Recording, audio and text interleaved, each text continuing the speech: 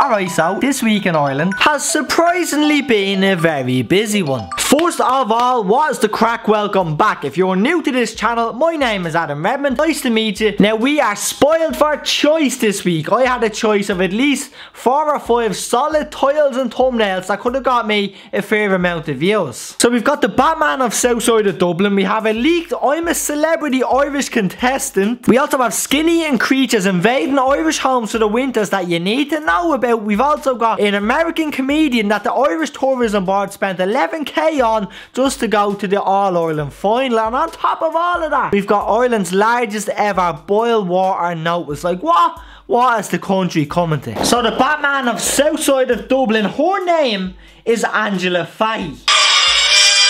Now, for those of you that don't really keep up with social media and haven't a clue who Angela Faye is, she has an Instagram account that the other day she went absolutely viral on. I think she was at less than a K and jumped to 19k and I think about 48 hours in a round. So basically what the woman does, she goes around Dublin city centre or the south side of Dublin recording people on bikes like this one that don't have a light. Angela, I have mine, so you can't give out to me. She also gives out to cyclists going through red lights, even crossing some lines, or even normal cars just parked on double yellow lines and other stuff where she deems as they're outrageously breaking the law. Angela Faye told the Irish Sun, I started doing it as I was getting totally pissed off every morning and evening with cyclists. Well, Jesus, wouldn't you have an absolute meltdown if you set foot in Darndale? Quizzed if she thinks a video campaign will make a difference, Angela told us, bad cyclists and drivers will always be out there, but if it gets the authorities to sit up and take notice, then I will be happy. Fair play, Angela, I think you're doing God's work. Fair play to you, honestly, from the bottom of my heart. But I've heard a plot twist that you actually can't cycle a bike,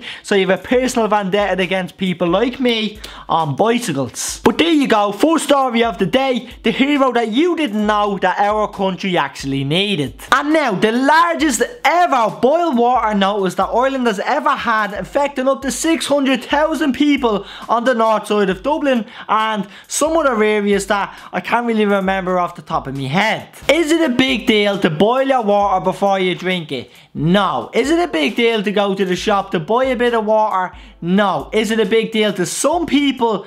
Yes. What I will say is I don't even drink tap water on the normal, since in this area it tastes absolutely disgusting. But the other day when I was going to Lidl to buy me little 5 litre bottle of water, there was a couple of men in the shop and they were complaining, like I say men, they were granddads, and they were complaining to each other about, oh, why do we have to pay for water when it's this shit anyways, this government, this and this. If you don't want to pay for water and you're complaining about the sewage you're getting from Irish water, put a bucket out your back garden and collect fucking rainwater if it's that big of a deal. Genuinely, you have to boil the water that comes out of your taps. Like, oh no, oh my god. Just be thankful you can turn a tap and water can flow through it. Do you know how many people there are in the world that don't have access to running water? Yeah.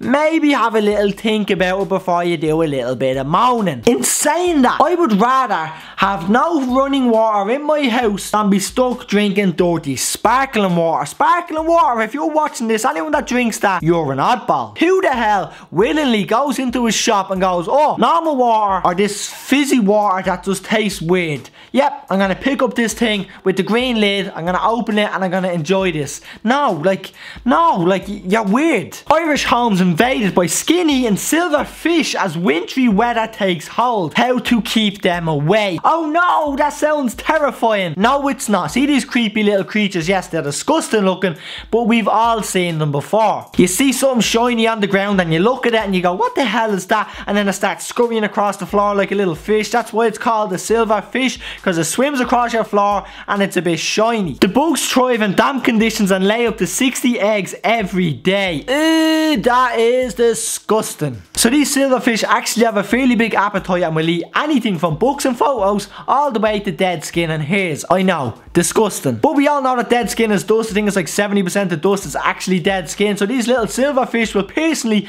go around your house cleaning your floors for you. Well, that's one way to look at them. And you might be thinking, how do I get rid of these silverfish, or how do I prevent them? Well, all you have to do is air out your house and make a potion. No, honestly, you have to make a potion. A repellent can be made using 6 equal parts parts vinegar and water, a squirt of washing up liquid, and then mix it with 10 drops of peppermint in eucalyptus oil. I'm not even pronouncing that right. So there you go. If you know how to throw all them in a little container, don't know what you do when you mix all them together. Maybe you just dosh it around your gaff, spray it into the ear, or maybe you just drink it and fart it out your crack. So give it a bish bash if you have these little silver fish wandering around your gaff. Either stamp on the bastards or just make this potion somehow, and I don't know how you're supposed to disperse it throughout your household. Cork sinkhole linked to collapse of mine shaft as public warned to avoid the area. So down in Cork, supposedly a mine collapsed and it caused a big sinkhole, and there's the picture there, and I can confidently tell you, I don't think I've seen a hole that big pretty much. I think it was since I got my colonoscopy. I swear to God, any time that I mention it, even if it's a joke, and I think back on it, like, me shit just hasn't been the same since. Oh, what are you saying, you big dope? Yeah, this was another picture of it there. Nobody was injured. There was no deaths around. People were just advised to stay away from it. The people, I don't know who it is. The local authorities are trying to find out who owns the mine to see if they can do some sort of, I don't know, some sort of work to make sure that this doesn't happen again. Tourism Ireland spent over 11k to fly US rival star Josh Prey to Dublin for All-Ireland final. Now, this story alone, as the title and thumbnail, would have got a hell of a lot of views. But as sure these things happen, and now that you lot are gonna help this video get more views as it is, because you're gonna go downstairs right now, drop a like on the video, leave a comment down below. I'm more than happy to have a conversation with anybody that wants one. Those that are always watching me will know this. And also do me a massive favour, we're so close. We're literally a pube away from it in 20k, but we have till the end of the year to do it. 2.5 months to gain 2.5k. I really hope we do it, but I can only do it with your help. Now this man here, his name is Josh Prey, and for those of you that still use Facebook,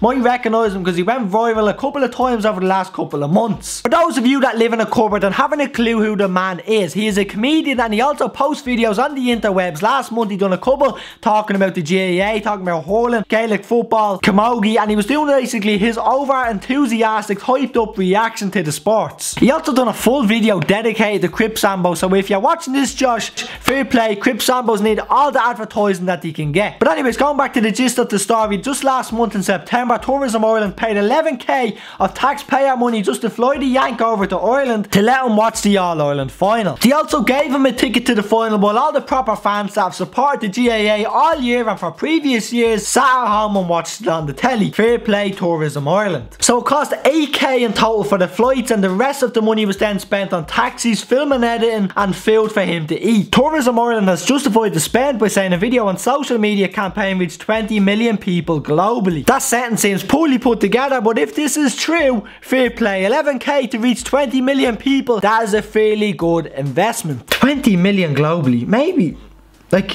he should be the title and thumbnail. Are we sticking with him a celeb? But like 20 million globally, people are still gonna be searching his name. Producer Dave knows best. So this was the Irish Sun that pretty much put out this figure and said that Irish Tourism spent 11k on him. I don't know where they got the figure from. Maybe they got it directly from Tourism Ireland. But anyways, he put up a video in response to this article where he pretty much just babbled on about Teo, which pretty much seemed like a brand deal. So if Teo, you're watching this, I wouldn't mind a little brand deal. I love a nice packet of crisps. But again, him milking the views, he had a good Irish title in there, and he also even plugged his own tour in Ireland, which is going to be in January, which I'm strongly thinking about going to see. Now, for the last story, and the reason that probably some of you have clicked this video, so if you click this video for the title and thumbnail and you fast forward to this bit, do me a favour, go back and watch the rest of the video, and just do me a favour, get that watch time up, let YouTube promote this video to more and more people, because you'll help me out. Thanks very much. But you're looking for this Irish man that has now been leaked or tipped to go into I'm a Celeb through their own stupidity. So this came out yesterday. This is probably one of the reasons also why I'm making this video now. While it is still a fresh topic, he posted this, I'm saying he, the name of the chap is Paul Stenson. He's the owner, controversial business owner of the White Moose Cafe, and he runs the Charleville Lodge, and he also has a pretty big following for himself online as well. But anyways, here is the video that I'm talking about. Against the light. Jason, Daniel from ITV has just got back. I think this might be the press photo. Hang on. Oh, gee. So this story was only up for less than an hour, I'm pretty sure, and a lot of people sent me this straight away as in like, this is big news, put it in your video. So I was like, alright, I'm gonna do it. The people want it, I'ma give it to you. So what presumably happened, Paul recorded this and accidentally put it on the story when he's supposed to send it to his partner Jason. So what has actually been leaked? What are we looking at? It looks like an email that has been sent to Paul from someone that works for ITV that is involved with I'm a Celeb, and they're sending Paul the press shots before they release them. And if we pause the video, you can read a bit of the email. It says, "Hi Paul, we have the latest version of your press release photo. Once you confirmed you are happy, blah blah blah blah, you can expect it to be released next week. Kind regards, Declan Radcliffe." Now this only came out yesterday and I've seen it divide opinion already. People are saying they're excited for him to go on to it, and people are saying this is fake, he's an attention seeker, which I get both sides of the story. He is someone who loves the limelight and he loves controversy and he's always in the news, as I said. But what I don't understand is if he was milking this situation and this was fake, why would he take it down after an hour? Why wouldn't he leave it up for as long as possible and let loads of people see it? What I would say is it was a genuine mistake and someone texted him and he went, oh shit, and realised and took it down before he was in a breach of contract, and he just told him, nope, your bag is gone, you ain't coming on and getting this big payment. Also, a couple hours after, he put on it, which is like a little bit confusing to me, he put on a story saying he's going away for 3 weeks, and he put up this picture which is like his itinerary, but it says he's finished his holiday on the 19th of November. Now that's where the confusing part is, because I went and googled when I'm a Celeb starts, and it usually starts between the 17th, 18th and 19th of November, so that if he was to finish his holiday on the 19th, he'd be like too late, he'd miss the start of the show. But for those of you that aren't familiar with the show, I can tell you that 2 people always go in a week late just to stir the pot, and basically Paul, for any of you that are familiar with him, he is the perfect shit stirrer. Like, is this genius on ITV? Is he going to go in as one of the late guests? And also what I presume is if he's going away for 3 weeks with his partner, there's probably only one reason, and that's probably because he is jetting off to Australia to go into a jungle with a load of strangers and not see his family and friends for a very long time. As I said, is this pure genius on ITV? I don't know. Usually they like to have one Irish person, and also they like to have a bit of camp in camp. Oh, people probably won't get that. My theory, which I've already said, is I think it was a genuine accident. I think he meant to send it to his partner and it got leaked onto a story. When someone texted him and informed him, he took it down. He's going away for 3 weeks to spend time with his partner before going into the jungle with a load of strangers just to like, and he's gonna miss him or whatever. And yeah, I don't know, I'm looking forward to it anyways. I love I'm a Celeb. Since I was a kid, it has been a dream of mine to go on. If any I'm a Celeb producers are watching this because of the title and thumbnail, I would be more than happy to go onto the show for completely free. Like, no charge. I'm not looking for the couple of grand that all the other contestants will be looking for. I'll do for free. So there you go, Mr. Producer. If you want someone that can come on and have the crack, I would be more than happy to do it. And now, everybody, I want you to tell me, do you think this is legit or not? Like, is this fake? Is this a genius plan from him to get a load of attention, or is this just a genuine mishap from an absolute dingbat? Anyways, let me know down below in the comments, and as per usual, that is going to be it for the video. I really appreciate if you're still watching this video.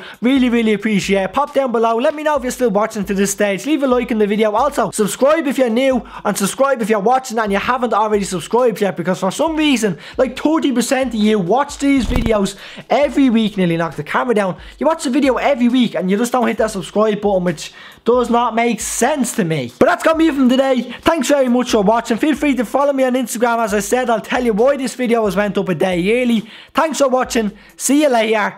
Goodbye.